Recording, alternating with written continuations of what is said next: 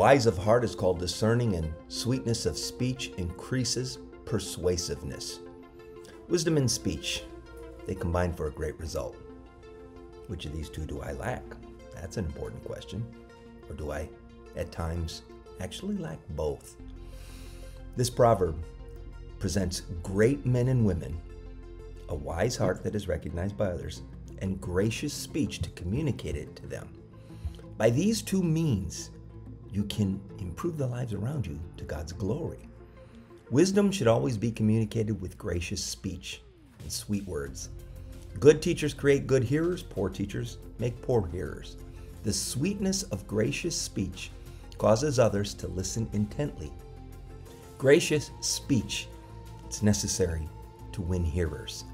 To increase the learning of others, you must acquire both practical wisdom and gracious speech. This proverb is valuable for everyone, but much more for ministers of the gospel, because we are stewards of the manifold wisdom of God.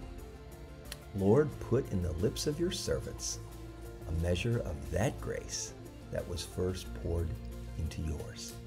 God bless you. See you tomorrow.